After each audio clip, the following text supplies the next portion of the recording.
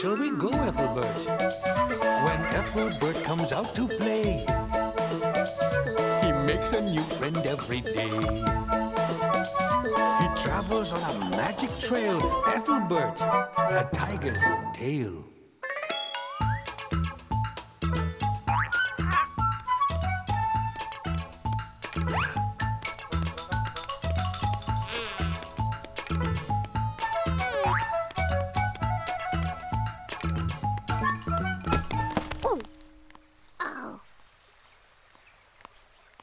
Good morning, Ethelbert. Oh. You look different today. Oh? Yes, you look much taller. Oh, I'm sick of being short. I want to be tall. Why? Because then I would be the tallest and everyone would look up to me. Oh, I like that. Maybe being tall has its own problems. You coming?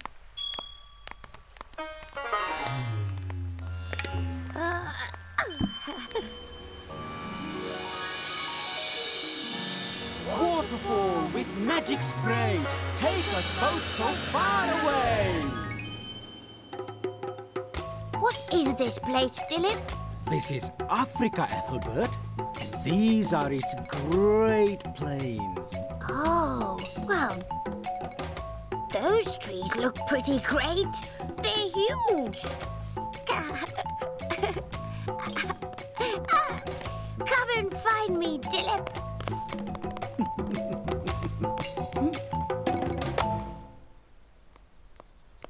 I can see you.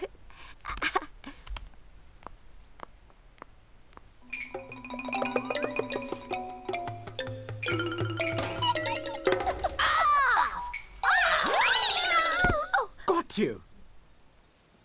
I don't like it here, Dilip. I'm sorry if I startled you, but I'm ever so ticklish. I couldn't help it. Wow.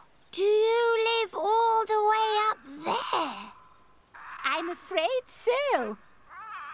Is your head above the clouds? No, not quite.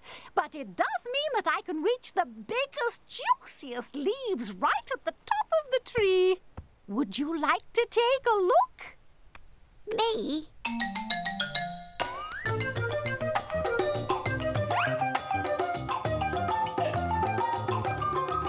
Yay!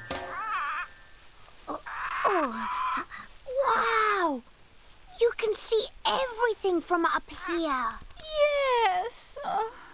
What's wrong? Most animals live down below, but it's difficult for me to even see the ground. And when I try and take a drink, well, it's almost impossible. Oh, I never thought of that. At least there's plenty to eat. Why don't you have a try? Oh.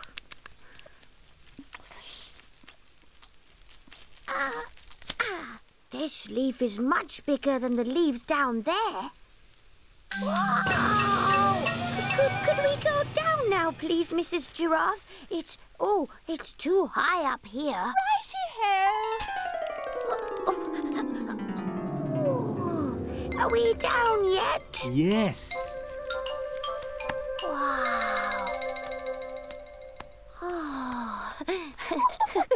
Thank you, Mrs. Giraffe. Goodbye.